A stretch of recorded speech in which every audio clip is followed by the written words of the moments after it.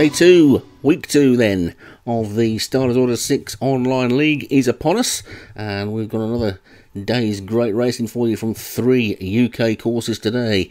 We are at Newmarket for just the one race, we're at Newbury, and we're also at Leicester. We've got 3 feature races today. At Newmarket, the Guineas Trial, of course, is the European Free Handicap, and that looks like it could be a wide open race with not a lot in there and showing a great deal of form last week. 2 or 3 coming back from last season, but it really does look an open race.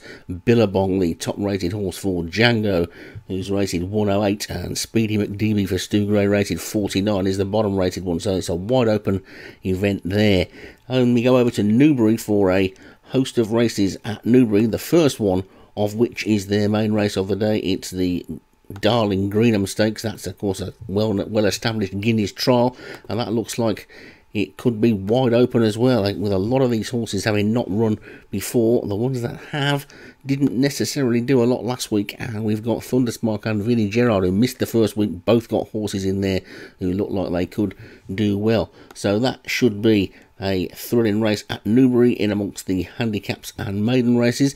And then over at Leicester, where we'll end day 2, we've got a bunch of races from there where Tim Sandyman and also Mike Tartaglia are making his first appearance behind the mic this season. The Totepool.com King Richard III Stakes, which is a 7 furlong listed race, and that looks like it could be pretty exciting. Last week's winner Yvonne Elliman goes in that one, but Paul Rhodes has the top rated That Life, which is rated a good £10 higher, so that one should go well. Also Persona for Daniel French ran well last week. It's a smallish looking field, but once again there's a couple of newbies in there, and Vinnie Gerard's got an interestingly named horse in there called Bozu Utisensium, which should be interesting to see. So that's going to be your racing for today then. Newmarket, Newbury and Leicester, and hope you all have a good day, and we'll catch you tomorrow.